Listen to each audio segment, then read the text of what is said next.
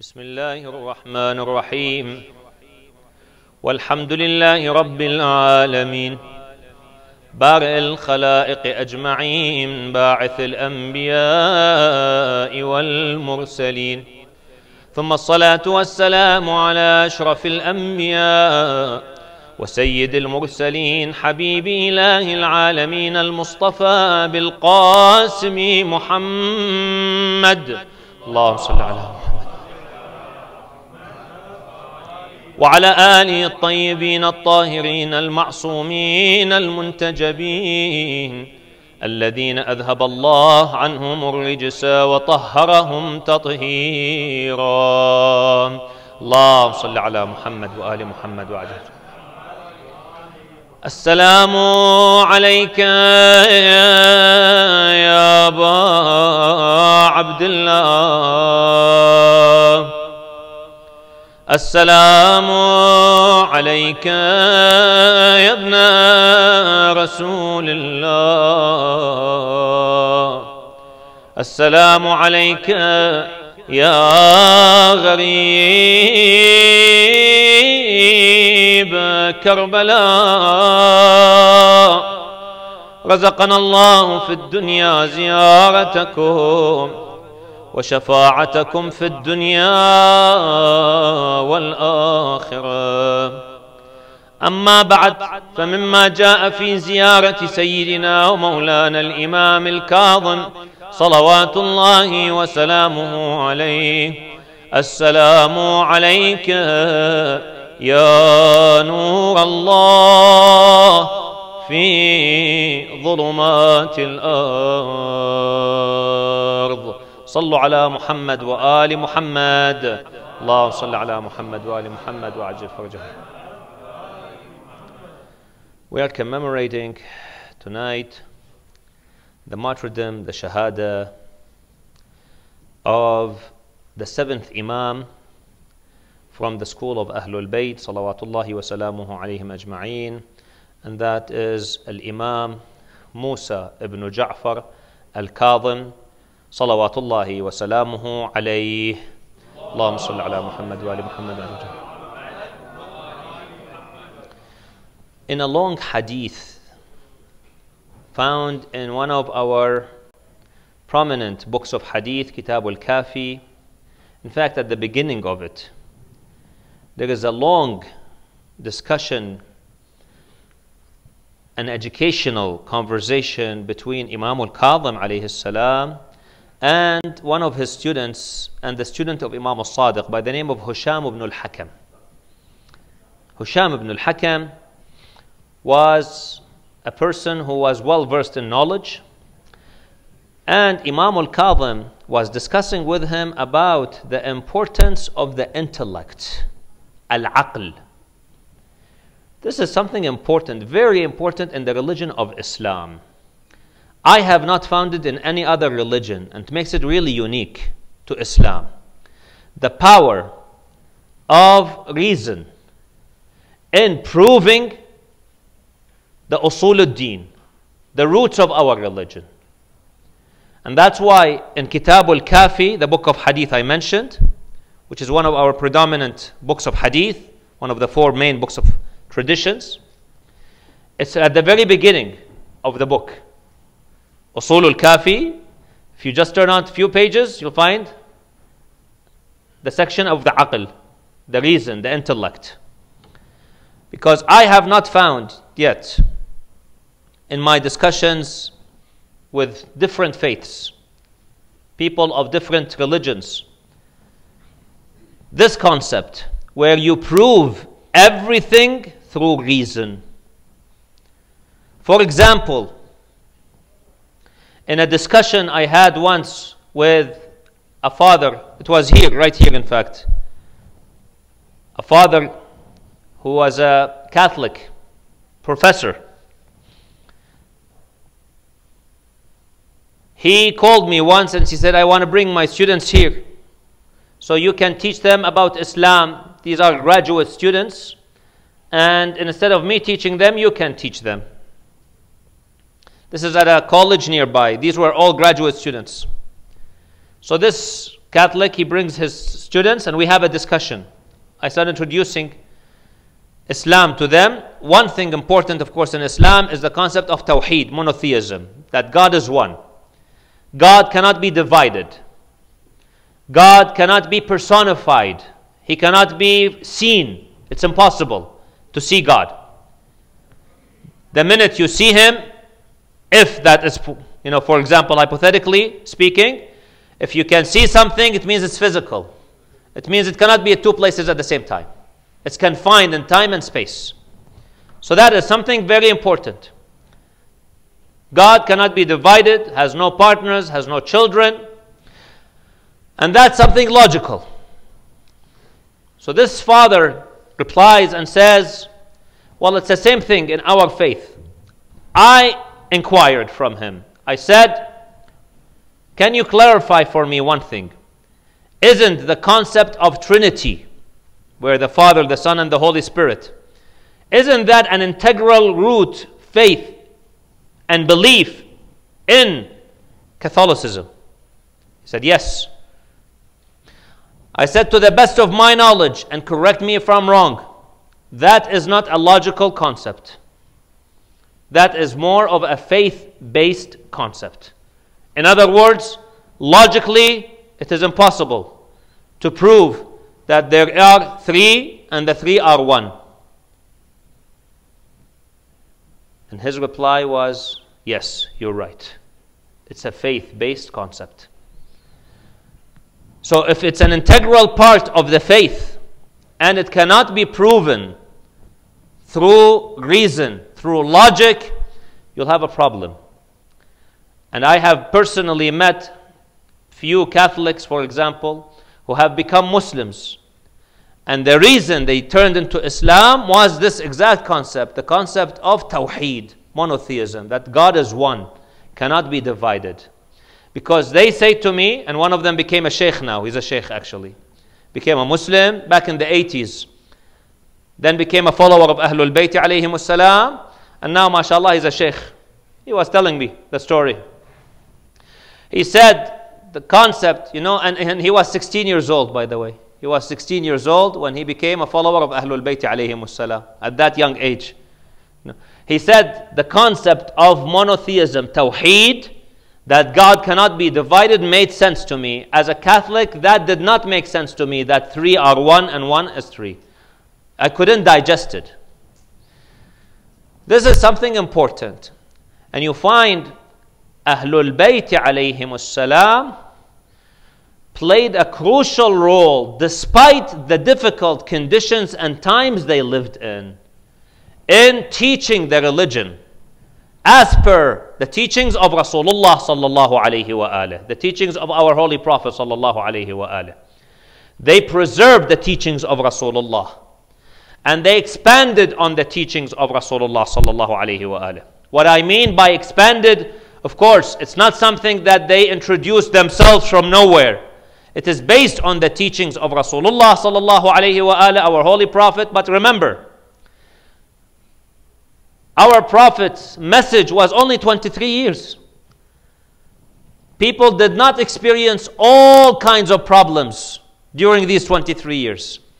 New issues started to arise after the Prophet sallallahu alaihi wasallam, especially at the time of Imam Al-Sadiq and Imam Al-Kadhim alayhi salam, Imam Al-Rida. At that time, the Greek philosophies now started to be introduced in the Muslim world. The books of Plato, Aristotle now are translated and people now are reading them. And things are getting confused now. Things are getting confusing about different theologies, different philosophies, different ideologies. Ahlul Bayt alayhim as-salam played a very integral role in teaching and maintaining the teachings of Rasulullah sallallahu alayhi wa alih. You find Imam Al-Sadiq having 4,000 students documented by name in the book called Mawsu'atul Imam Al-Sadiq, the encyclopedia of Imam Al-Sadiq alayhi salam. That encyclopedia was started by marhum late Sayyid Muhammad Kadhim Al-Qazwini, but he couldn't finish it. He died unfortunately halfway through, so his children finished it under his name. They documented the name of all the 4,000 students of Imam Al-Sadiq alayhi salam. Imam Al-Kadhim alayhi salam, and we'll speak a little bit about him. I read today a reference, he had 319 scholars of religion that were taught under him, through him, salamullahi alayhi. So this is something important.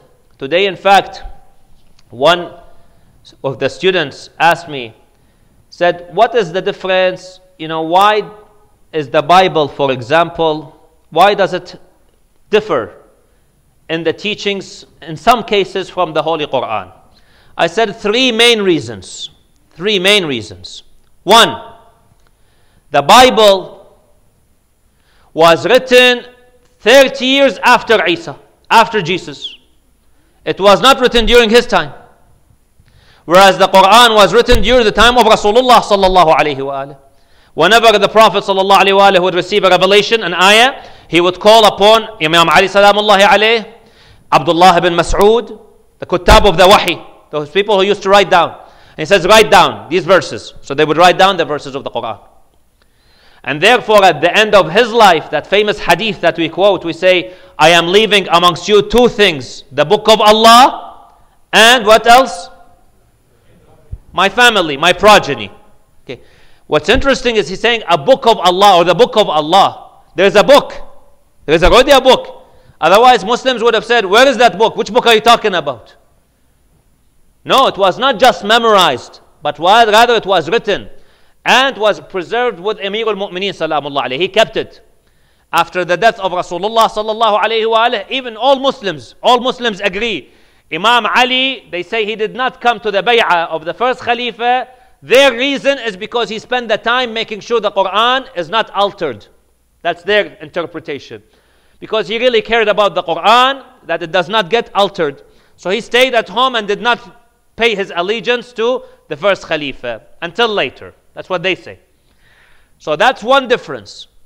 Quran was written at the time of Rasulullah sallallahu alayhi wa alihi, under his guidance, and was looked after by Amir al-Mu'mineen salamullahi alayhi, whereas the Injil, the Bible, was written 30 years after Isa salamullahi alayhi. That's one.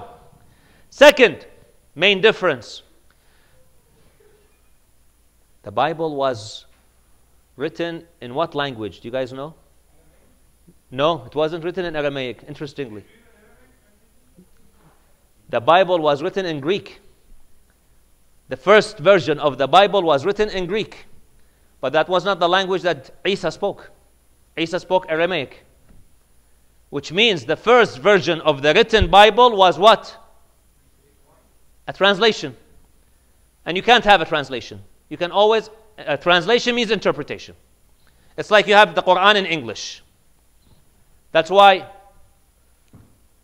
one of the writers of the Quran, he translated the Quran, one of the translators of the Quran, Arthur Arbery, he did not call his Quran a translation. He said the Quran interpreted. He said because you cannot translate the Quran. اقتربت الساعة وانشق القمر. How would you translate that? The time has come and the moon has split, for example. That sometimes there are certain verses that you cannot translate. So you have to interpret them. Otherwise, they wouldn't make sense to translate. So if the Bible was revealed, or Isa alayhi salam, Jesus spoke Aramaic, and the first version of the Bible that was written was in Greek, what does that tell you? Right there, off the bat, you have a translation. You have an interpretation. Okay.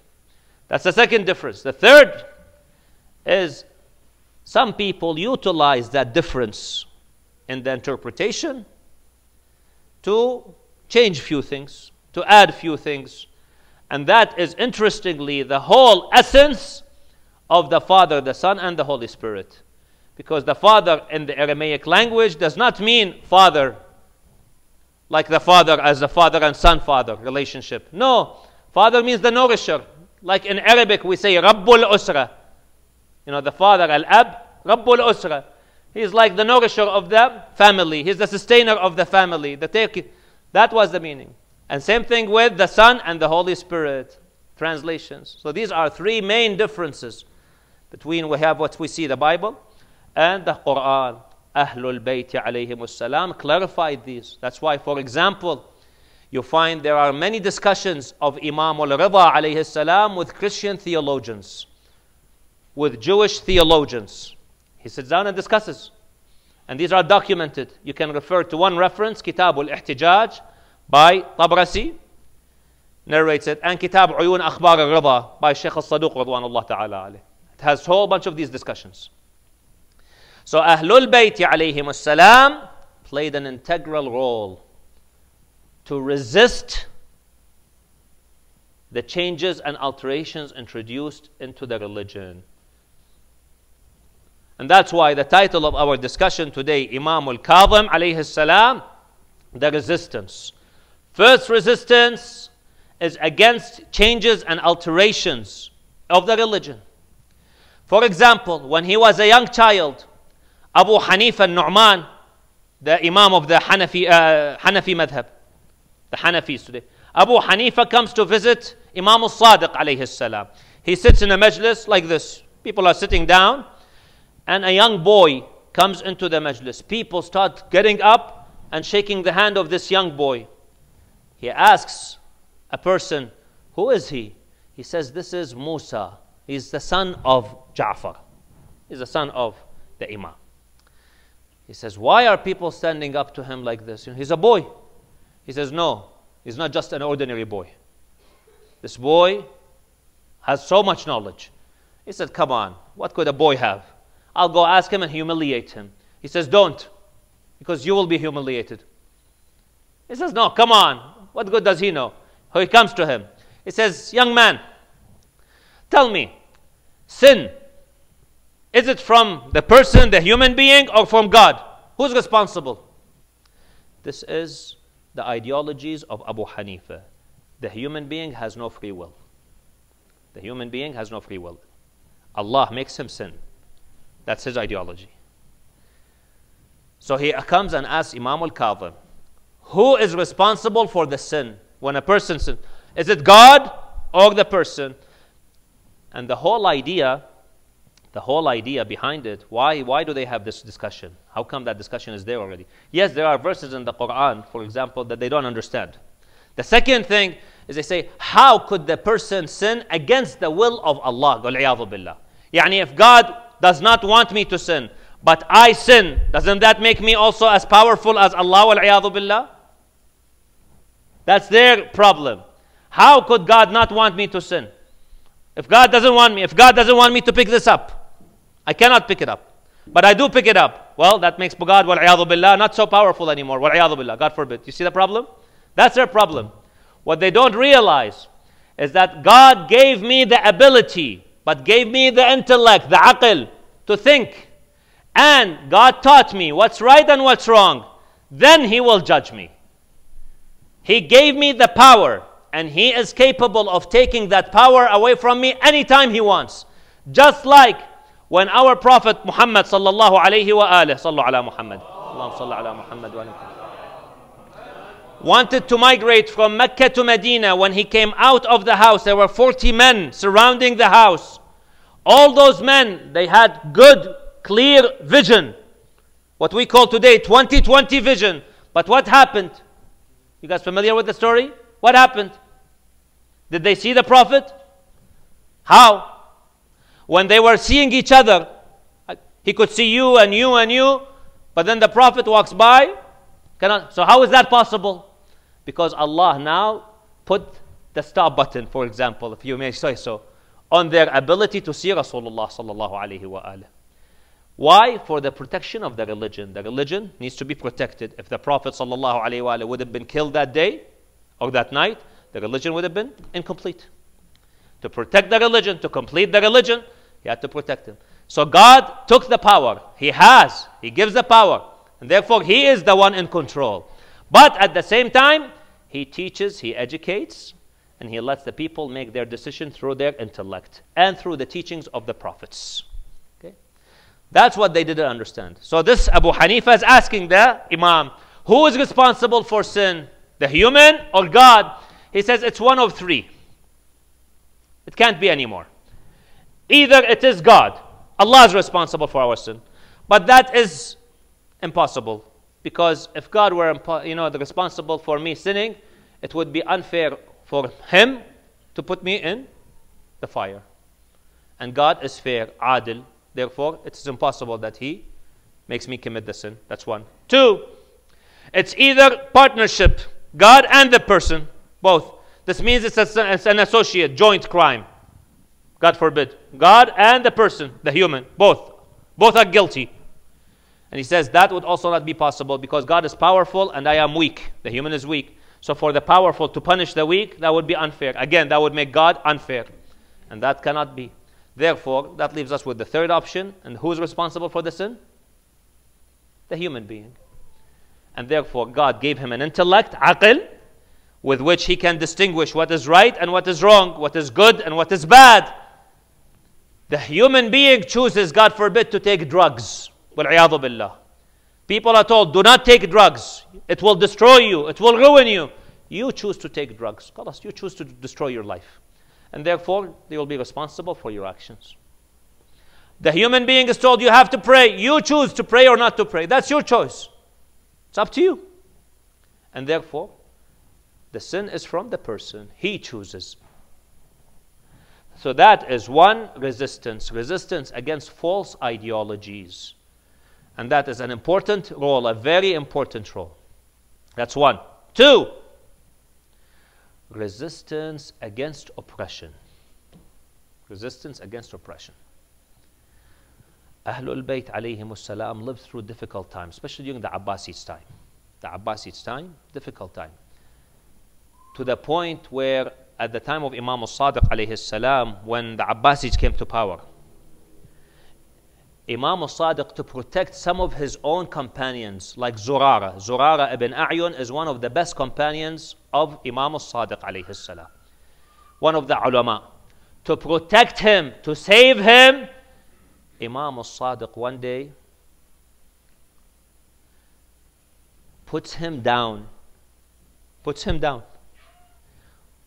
Zurara's son comes to visit Imam Al-Sadiq one day and says, and Imam Al-Sadiq asks him, we haven't seen your father for time. He said, Ya ibn Rasulullah, how could my father come after what you said about him? So he's been living in guilt. What has he done that you said this about him? He said, tell your father, we only said that to protect him because the eyes were turning towards him. What we did, are you guys familiar with Surah Al-Kahf and the story of Musa and Al-Khidr alayhi salam? You remember, are you familiar with that story? What was the first thing that Khidr did, the Prophet Khidr alayhi salam did? The first thing when they went there, he did three things. What was the first thing he did? The ship. The ship. He broke the ship. Correct? He damaged the ship. Why? To sink it? No. What did he want to do? To protect it. There were pirates. There was a king who unfortunately, although he was a king, rich, but you know, we see some rich people today, like that president, for example. Subhanallah. The rich become more thief, than the poor. Subhanallah. He's a king. وَكَانَ مِنْ وَرَائِهِمْ مَلِكٌ. There was a king behind. So as a king, mashallah, you have so many ships. Why do you want to go to this ship? But subhanallah, he wants, every penny, whatever he wants, he can get. Some kings, like we see in today's world. So a king was after them. He wanted to seize their ship. So Khidr explained later to Musa. He explains to him, I damaged it, but it was a calculated damage. A calculated damage. It would not sink it. That damage would only give it a problem, make water leaks through it, but it would not sink it. And that's exactly what he did.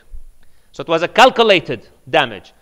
So Imam Al-Sadiq tells the son of Zurara, go tell your father that was exactly what we did. We just damaged that ship, but it was a calculated damage. So that he doesn't get sunk. No. The enemies don't prison him, don't kill him. So can you imagine? And that's why this is something very important. I just want to clarify it here. We have some writers today who write in some books. They say, look at some of those narrators and companions of the Imams. Some of them were dissed by the Imam himself. And they would narrate such a hadith. What the problem is, they don't narrate the other hadith that I just narrated. That why did Imam do this? So they give a half picture, a false picture. about our madhab, because they say, look, these are the big narrators of the Shia, and they were dissed by the Imams themselves. And they give several examples. But they were not dissed by the Imam because they were bad. They were dissed just to protect them. The same thing you read about Bahlul al-Sayrafi al-Kufi, one of the Shia. Two narrations are said about him. One, Harun al-Rashid wanted to appoint him as a judge in his state. And he didn't want to be a judge in that state. It's a state of corruption. What can he judge about? All wrong things. So he pretended that he has lost his mind. Another narration says Harun wanted a fatwa, a ruling from him that it is permissible to kill Imam Al-Kadhim alayhi salam. Just like Yazid, for example, got fatwa from some people that it is permissible to kill Imam Al-Hussein alayhi salam. He wanted a fatwa. That's what. So to avoid the fatwa, he pretended that he lost his mind. So can you imagine Sahaba, companions, ulama, one of them gets dissed, for example, by the Imam to protect him. The other one pretends he's sick, he's mad to protect himself, and so on and so forth. You can see how difficult the state was. Imam Al-Kadhim alayhi salam was imprisoned so many times. Put in prison several times. Not just during Harun's time, during Al-Mahdi al-Abbasi's time, others. Especially Harun's brother, who was the Khalifa before him. He ruled for 1 year.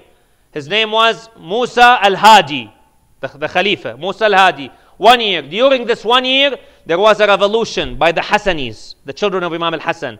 A man by the name of Al-Hussein ibn Ali, ibn al-Hassan, one of the grandsons, Al-Hussein. And interestingly, his mother's name is Zainab. His mother's name is Zainab.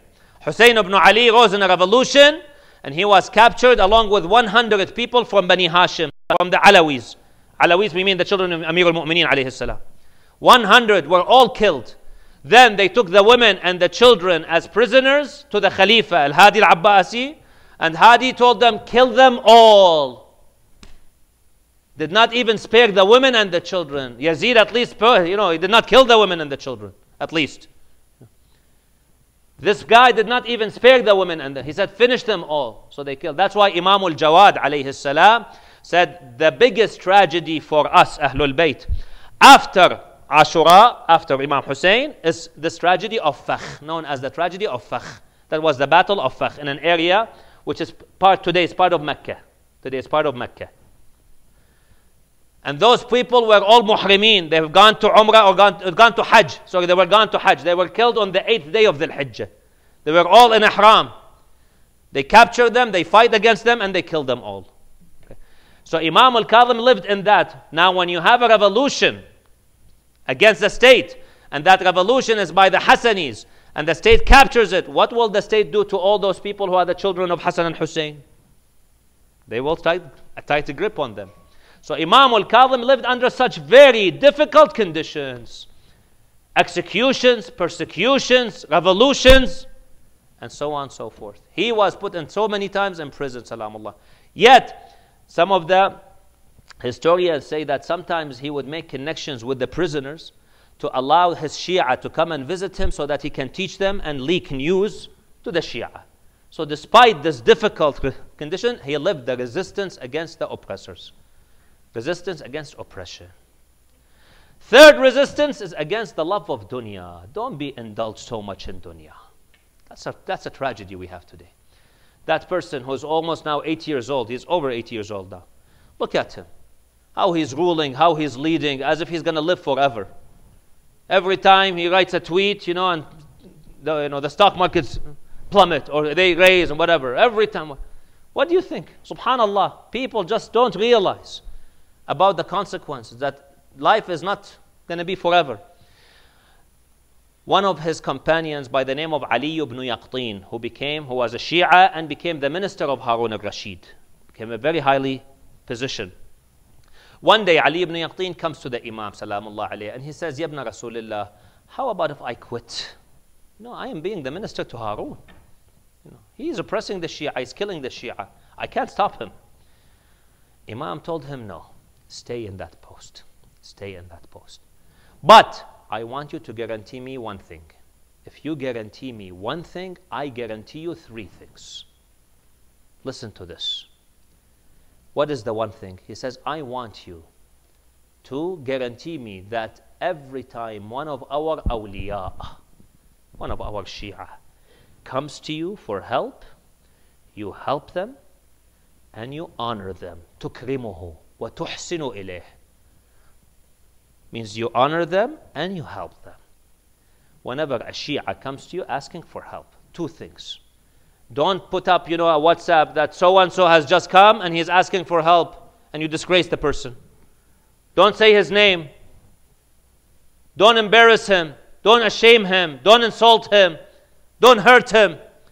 Whenever a Shia comes to you, honor him and respect his integrity and dignity and finish his job. Fulfill his need. You guarantee me this one thing.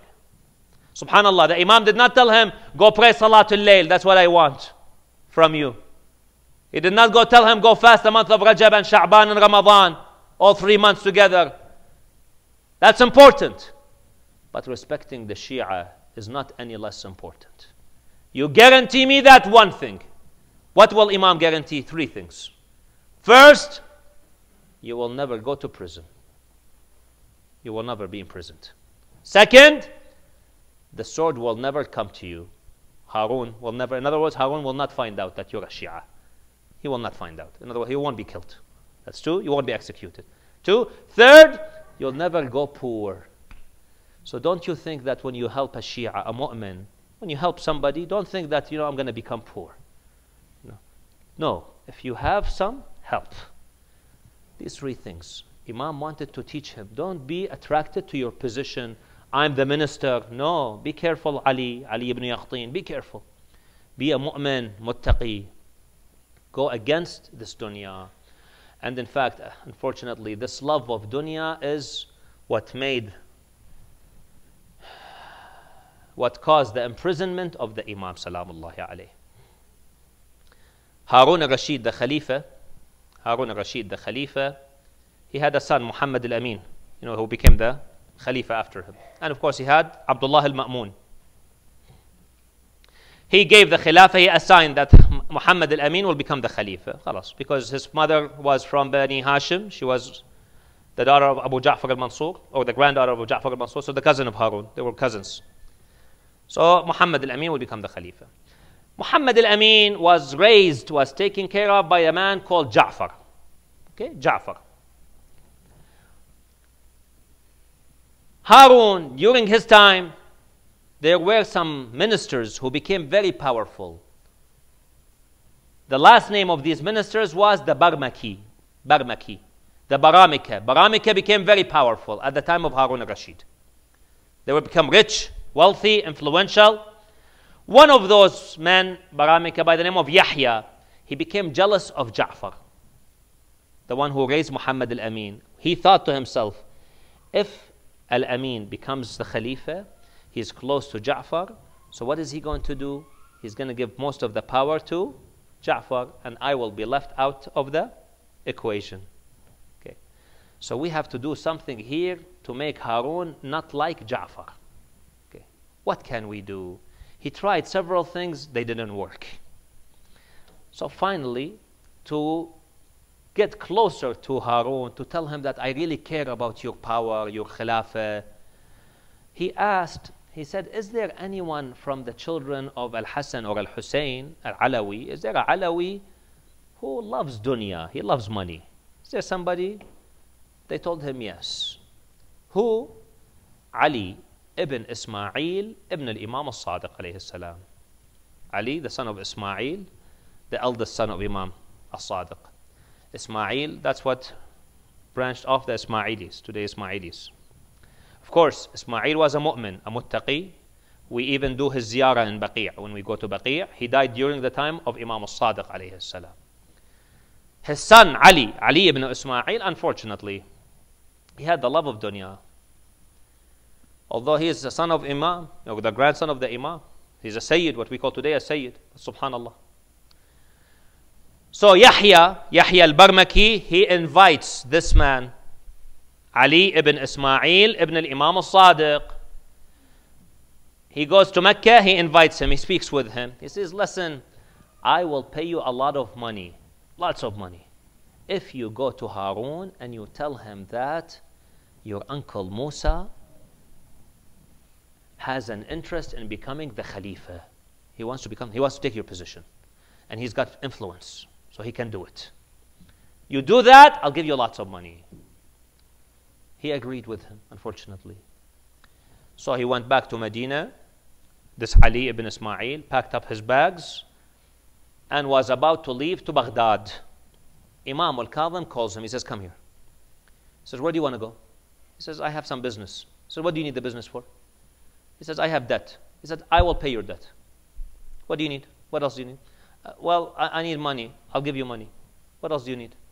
Stay here. Don't go. He said, no, I have to go. He says, don't go. He says, no. He insisted, and he got up. Before he leaves, Imam Salamullahi alayhi gave him 4,000 silver coins. Gave him a lot of money. So 4,000 silver coins at the time was a lot of money. Plus 200 golden coins. 200 gold coins, 4,000 silver coins. He said, take this. خُذْهَا وَلَا تُوتِمْ أَوْلَادِي. He says, take it and don't make my children yatim, orphans. Take it. Take this money, but don't make my children orphans. Subhanallah. This man goes to Harun al-Rashid as if he learned, subhanallah. Imam Al-Kadhim, after he left, he turned to his people who were sitting around him. He said, this man is going to be the reason for my arrest. But he will not enjoy it, subhanallah. Because I hear from my fathers, from Rasulullah sallallahu alayhi wa alayhi, when you make a connection to one of your relatives, but he severs that connection, you make an attempt, you pick up the phone to call him, Salamu alaykum, alaykum salam. Oh, why are you calling me? He hangs up, for example. Wal-'iyadhu billah. You make an attempt to connect with your relative, but that relative severs that connection, then Allah will sever his life as well. His life would be severed. He says, so his life is going to be severed now. I made a connection, I gave him money, but he severed his life. Anyways, he goes to Harun, he tells him, Harun, Salamu alaykum, alaykum as-salam. He says, do you know that there is more than one Khalifa in this state? I said, what do you mean by that? He said, my uncle, people come and they greet him as a Khalifa, as an Amir al-Mu'mineen. He says, what do you mean? He says, people bring him lots of money, khums money, lots of money. So my uncle is very rich, very wealthy. When Harun hears this, he thinks this is the nephew of the Imam. But, this is trustworthy resources, source. So he gives him 200,000 dirham. He says, this is a gift. Well done. Thank you for letting me know. He says, okay. He says, I'm going to go rest at the place and bring the money to me. He goes into that place. He goes to the washroom. In the washroom, wal-'iyadhu billah, his stomach falls out. Wal-'iyadhu billah. Falls out of his body.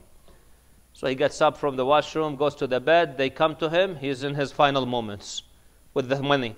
He said, we brought you the money. He said, what am I going to do with the money now? I'm losing my life. So they take the money back to Harun al-Rashid, subhanallah. And he dies right there. He lost dunya and akhirah.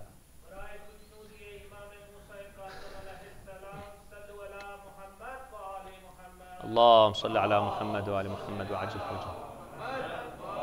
So then Harun goes to Medina.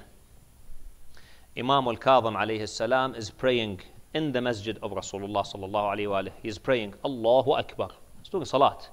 In the middle of the salat, the police, the soldiers, they come and they arrest him right in the middle of his salat. I have seen this with my own eyes in these days. When I go to Hajj, I have seen it with my own eyes in the masjid of the Prophet sallallahu alaihi wasallam and in the Holy Kaaba. People are in the middle of their salat. They don't even allow them to finish their salat. Those people that we see. These are basically I call them the children of Harun. No, these are the children of Harun. The same deed, same action, exactly. That's what Harun did. This is what those people are doing today.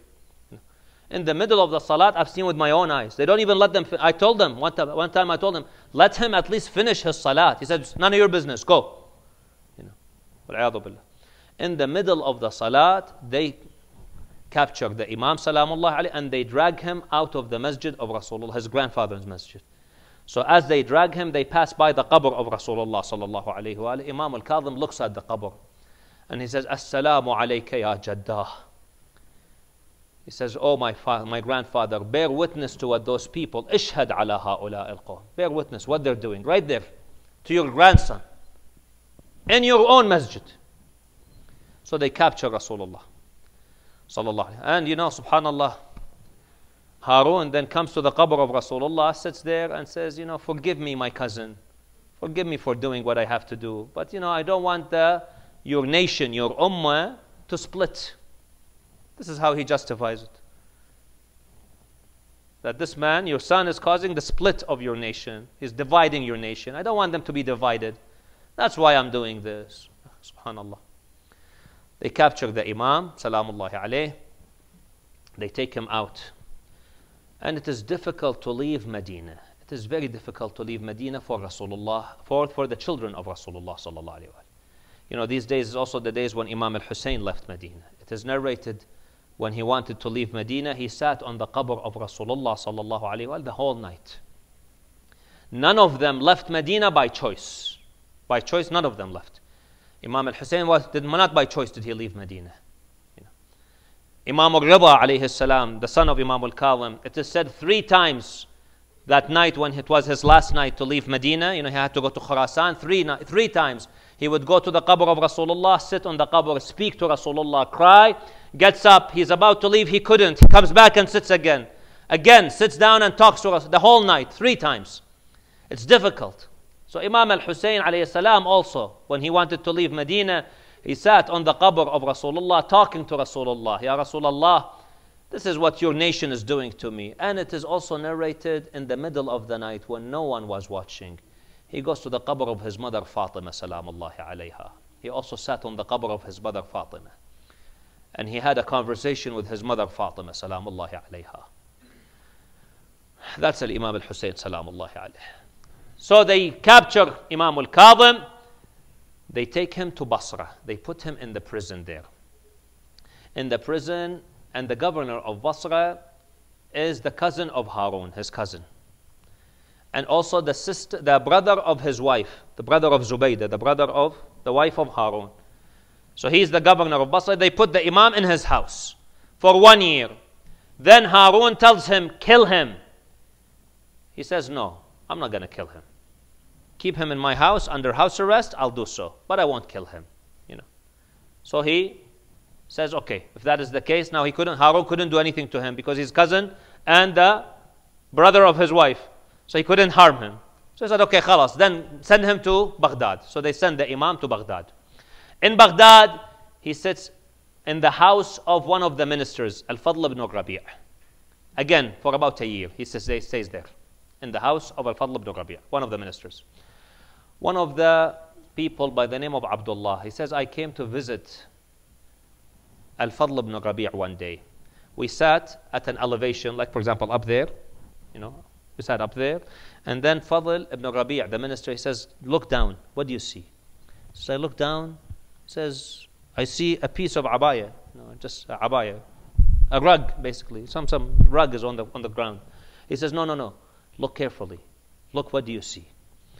He says, I looked carefully, I said, it seems somebody's in sujood. You know, when I read that riwayah, I was wondering, what state was the Imam in salamullahi alayh? That this man could not even tell that there is a man in sujood. And subhanallah, I don't know what state was the Imam in, how much pain he was in, how much food he was lacking in eating, such that he became so thin probably, that he couldn't even tell that there is someone in sujood. He says, I see someone in sujood. He says, yes, this is Mawlak. This is your Mawla. He says, who's my Mawla? He says, don't hesitate. I know. He says, no, who's my Mawla? I don't have a Mawla. He says, this is Musa ibn Ja'far. He says, this is the way he's been since he's come to my house. He, after Fajr, prays Fajr, then goes into sujood all the way until Dhuhr. I think he slept, but I see him getting up and immediately praying Dhuhr, which means he never slept. That whole time he was in sujood. Then he prays Asr. After Asr, again he goes to sujood until the time of Maghrib. Gets up, prays Salatul Maghrib, then does Ibadah, prays Isha. After Isha, we bring him some food. He eats a couple of bites. Then he takes a quick nap. He wakes up, does his wudu, and again does Ibadah the whole night until Fajr. This is his state since he's been at my house. Then this Abdullah tells Al-Fadl ibn Rabi', do not kill him, It will have a consequence. He says, I know. Harun has asked me to kill him several times, but I have refused. So then they transfer him to another house. This time Al-Fadl ibn Yahya al-Barmaki. Yahya al-Barmaki, the one who paid Ali ibn Ismail. His son, Al-Fadl. Al-Fadl, his son, again the same thing. Harun one day comes to visit Al-Fadl ibn Yahya al-Barmaki. He says, where is Musa al-Kadhim? He says, look at him. He sees him in the state of sujood. He says, this is the way he has been since he's come to my house. Harun said, he is like the priest of Bani Hashim. This man, Harun. Rahibu Bani Hashim. You know, about Imam Al-Kadhim. Then Harun orders Al-Fadl ibn Yahya al-Barmaki to kill him. Again, he refuses. He says, no, I'm not going to kill him. So as a consequence, Al-Fadl gets whipped 100 lashes. Al-Fadl is a bit weaker in status. So he whips him 100 lashes because he refused to kill Imam Al-Kadhim. So then they transfer him to the prison of As-Sindi ibn Shahik. Sindi, that was a proper prison. Underground, no lights. The Imam is put in heavy chains, wal-'iyadhu billah, and he is kept there. And he was kept there, and the conditions were very tight on the Imam salamullahi alayhi. Very tight. But the Imam salamullahi alayhi never gave up hope from Allah's mercy. Continued to pray.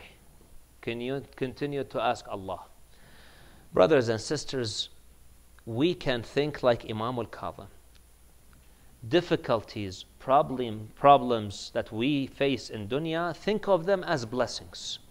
Blessings that Allah wants to elevate our status with in the akhirah. And increase our reward. Or decrease our sins. If you think as difficulties like this, that it is a blessing from Allah, then how beautiful life would become.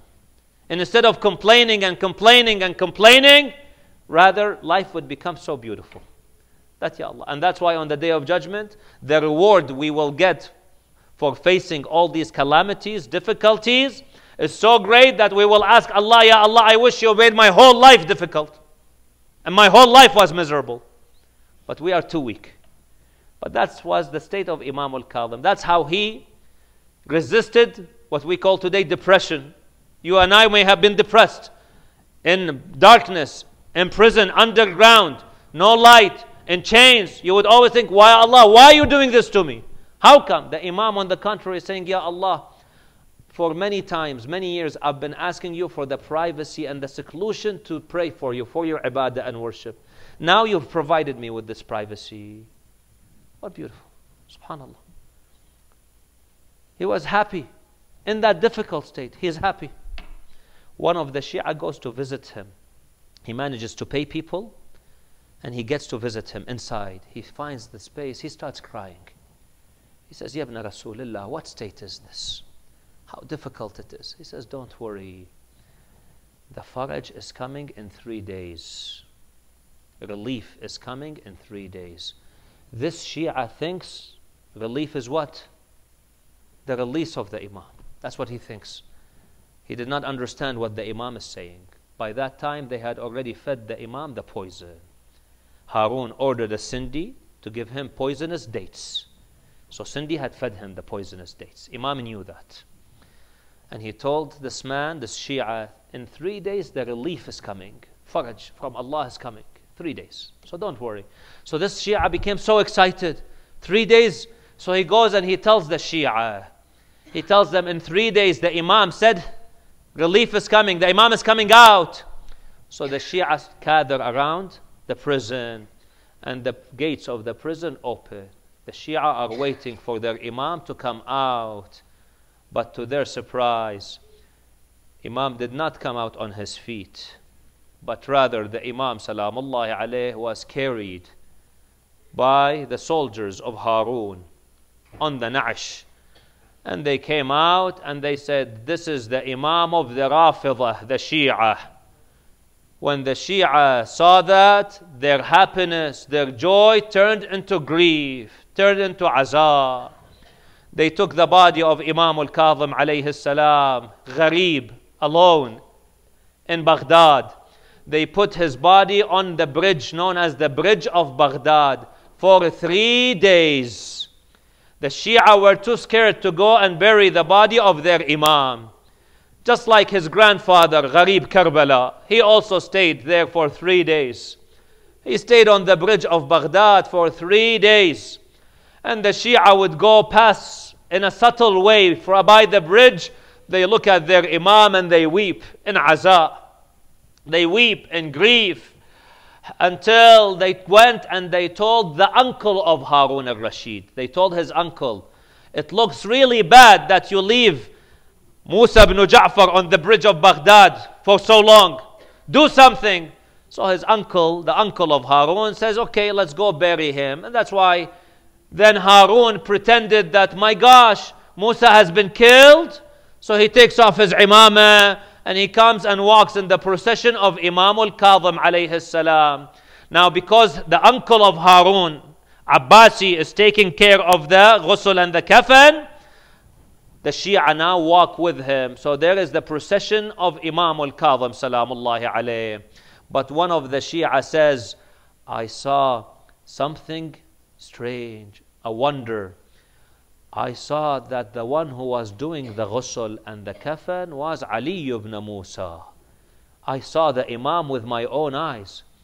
People were doing the ghusl, but they were not doing the ghusl. They thought they were doing the ghusl. The one who was doing the ghusl was his son, Ali ibn Musa. The one who did the kafan was Ali ibn Musa. The one who prayed the salat was Ali ibn Musa. The one who buried was Ali ibn Musa. Salamullahi alayh.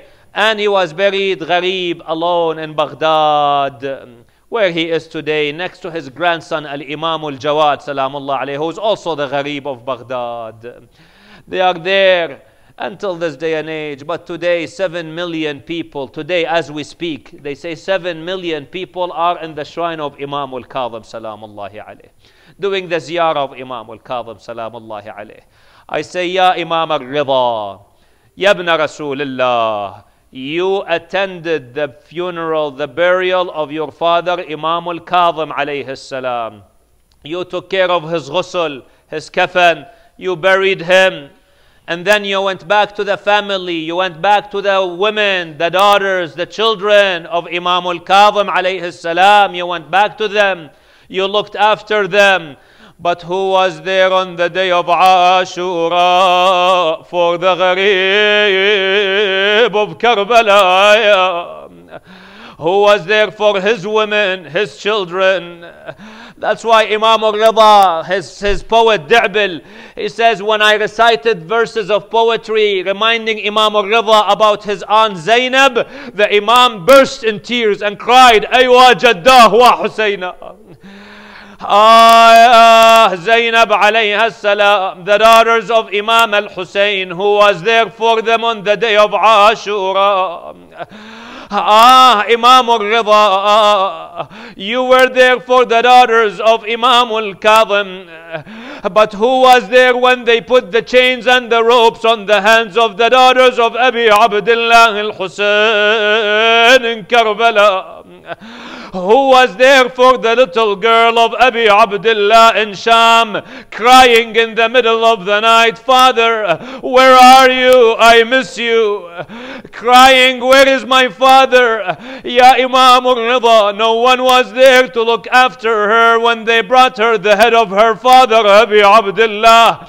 And the minute she saw it, she cried and lost her life over the body, over the head of her father, crying, Aywa Abba, Aywa Husayna. and she was buried Ghariba in Sham. Who was there for Zainab Salamullahi alayha as she was facing Ubaydillah ibn Ziyad and Yazid ibn Muawiyah? Who was there for her as she was surrounded by Shimr and Umar ibn Sa'd and Zajr beating her with their whips? Who was there for the daughters of Abi Abdullah al-Husayn?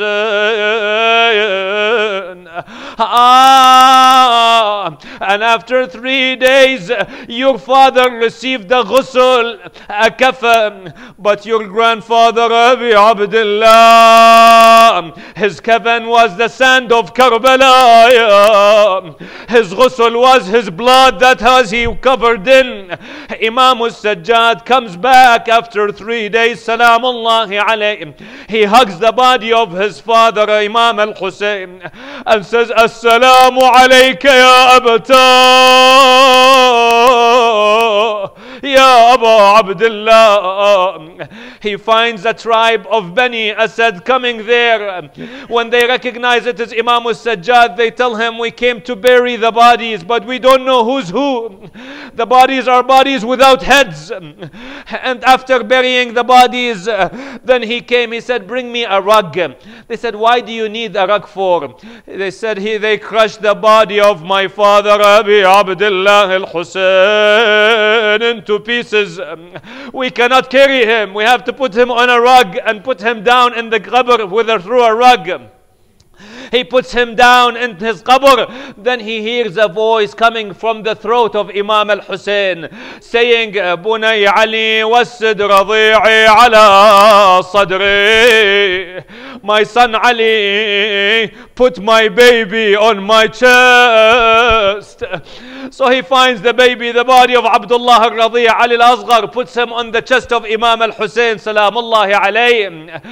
And then they find him looking for something in the sand. What are you looking for, Ya ibn Rasulullah?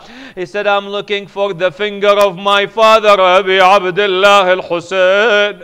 When the enemy of Allah came to his body after his martyrdom, he wanted to take off his ring from his finger. He couldn't, so he cut off the finger of Abi Abdullah to take off the ring of Mawla. So I'm looking for that finger. And he buries the finger with the body of Imam Al-Husayn Salamullahi alayhi. Then he goes to the river of Furaya, to the body of his uncle Abu al-Fadl al-Abbas. Ya Ayyam, oh my uncle Abu al-Fadl, what difficulties we witnessed after you, what calamities my aunt Zainab is facing after you. Inna lillah wa inna ilayhi raji'un wa sayalamu alladhina zalamu أي منقلب ينقلبون والعاقبة للمتقين. Raise your hands in the dua, brothers and sisters. One of the title of Imam Al-Kadhim is Babul Hawa'ij, the gate of hajat, the gate of needs. If you have a haja, inshallah, your haja will be fulfilled through the blessings of Imam Al-Kadhim Salamullahi alayhi.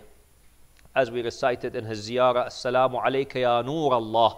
He is the Nur, the light of Allah on the darknesses of this earth. He illuminates, He shines, He radiates. And inshallah, He illuminates our hearts, inshallah. May Allah grant us His shafa'ah in dunya, in the qabr, and in the akhirah, inshallah. Raise your hands, mu'mineen and mu'minat. Many mu'mineen have requested us to remember them in our dua. They have hajat, they have needs, they have some sick people. They have some needs that they want to fulfill. And we all have hajat, inshallah. Our hajat are accepted and fulfilled on this night, inshallah. Through the barakah of Bab al-Hawa'ij. A'udhu billahi minash shaitan ar-rajim. Bismillahir rahmanir rahim. Amman yujibu al-mudtarra idha da'ahu wa yakshifu as-su'. Amman yujibu al-mudtarra idha da'ahu wa yakshifu as-su'. أمن يجيب المضطر إذا دعاه ويكشف السوء أمن يجيب المضطر إذا دعاه ويكشف السوء أمن يجيب المضطر إذا دعاه ويكشف السوء اللهم اكشف عنا السوء يا الله. Oh Allah, through the greatness of Babul Hawa'ij, Musa ibn Ja'far al-Kadhim, make us and our children until the day of judgment among the sincere Shia of Ahlul Bayt alayhim as-salam. And may Allah grant us the shafa'ah of Ahlul Bayt in dunya, in qabr, and in the akhirah, inshaAllah. We ask Allah subhanahu wa ta'ala through Babul Hawa'ij, the gate of Hajat, Musa ibn Ja'far, to accept all the Hajat of the mu'mineen and the mu'minat, to fulfill the Hajat of the mu'mineen and the mu'minat. Those who are ill, may Allah grant them quick recoveries, insha'Allah. Those who are experiencing difficulties, may Allah relieve them from their difficulties very soon, insha'Allah. رب اغفر لي ولوالدي وارحمهما كما ربياني صغيرا اجزهما بالإحسان إحسانا وبالسيئات غفرانا رب اجعلني مقيم الصلاة ومن ذريتي ربنا وتقبل دعاء. اللهم عجل لوليك الفرج واجعلنا من شيعته وأنصاره وأعوانه والمستشهدين بين يديه. اللهم كن لوليك الحجة ابن الحسن صلواتك عليه وعلى آبائه في هذه الساعة وفي كل ساعة وليا وحافظا وقائدا وناصرا ودليلا وعينا حتى تسكنه أرضك طوعا وتمتعه فيها طويلا برحمتك يا أرحم الراحمين، لقضاء الحوائج وشفاء المرضى، كشف هذه الغمة عن هذه الأمة، ولتعجيل فرج مولانا صاحب العصر والزمان، وإلى أرواح المؤمنين والمؤمنات، لا سيما أرواح أمواتنا وأموات الجالسين والحاضرين والشهداء والعلماء، على الخصوص إلى روح سيدنا ومولانا الإمام موسى بن جعفر الكاظم عليه السلام. رحم الله من قرأ السورة المباركة الفاتحة مع الصلوات.